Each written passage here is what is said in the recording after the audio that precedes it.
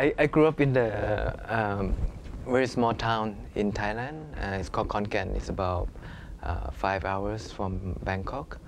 And Khon Kaen is nothing. It's like very little small town, and so there's not many cinema or anything that I can expose to.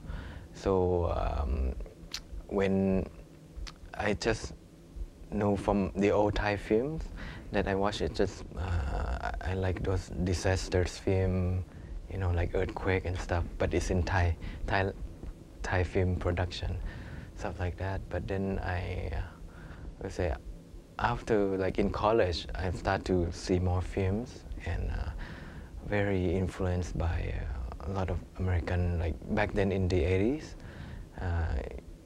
Spielberg, like other people, you know, that generation.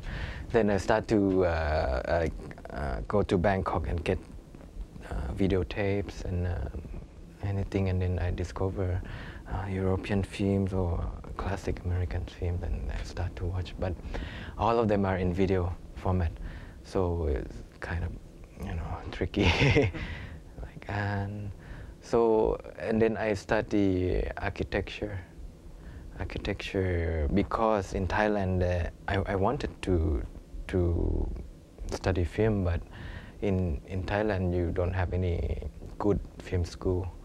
So I decide, okay, I talk with my family, the good way to have a backup career is studying architecture.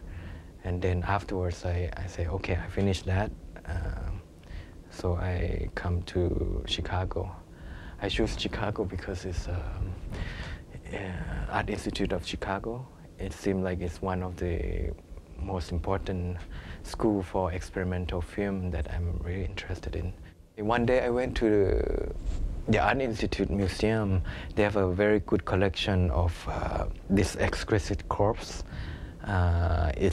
It's a drawing of a French surrealist artist, the French, and what they did was they have a piece of paper, and the first person draw a picture, and then they fold the paper.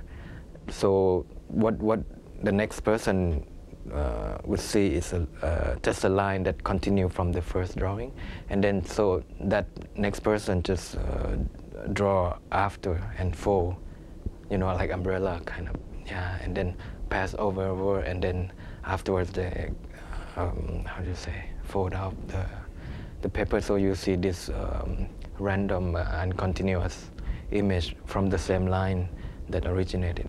So I was so fascinated by that idea of you know, it's kind of relaxed in a way of passing time in the cafe, and in a way you create something, and it's fun. So I thought, well, I would like to try, maybe this could be in a cinematic form.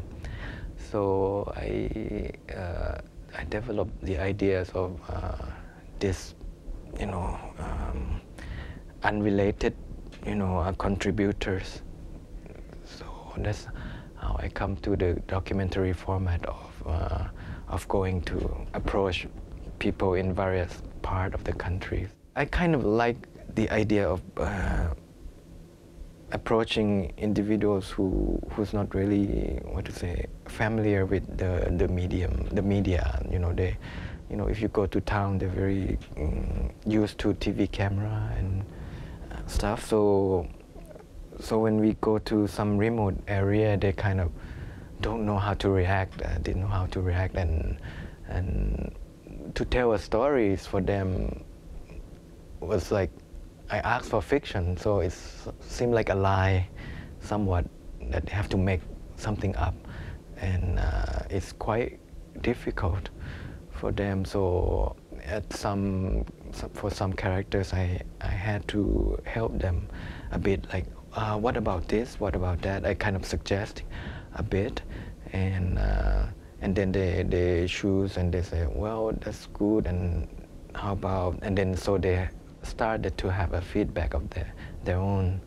So yeah, but you wouldn't believe, like, some of them just sit there and didn't know how to react to just to tell a story. 3 years in the make, so the crew shift, changing faces, because I didn't have budget for them, so I just put an ad in the newspaper where we need this independent film, we need volunteer, no experience required, and many people just apply, like 30 something, and which is amazing for Bangkok during that time, because the economy was so bad, and the thing is we didn't pay, we just pay your meals, and yeah, you know, it's a film of the villagers, because the whole piece is a collaborative piece of, you know, this little story, and I'm a story editor, and that's why I didn't say I direct the film, I conceive the film. So it's more like little sketch, a lot of sketches along the way. So it's pretty kind of fun if you look at in that perspective. But if you look for a narrative or for suspense or something, it doesn't work that way. So, and that kind of structure, it's open-ended. Also, it's about since 3 years, about my mood of during my impression of during the travel, the journey. So I try to, each city has different characteristic. So, and the mood shift, like the second half of the film is totally slower. It seemed like the film stopped because then I'm so sick of looking for story, and I just enjoy more with looking at locations and its people. So the film changed too. They changed into just looking, observing people, and so it reflects. The film reflects. Could be called a documentary of my and the crew's mood during the shoot also, and another note is it's a very low budget, so we don't have you know, we have to stop the film somewhere, you know, at so we decide to stop the film at the place in the south that the camera broke down. So it just, the last frame is what this camera now is junk now. Like the last frame is what they last capture from this camera.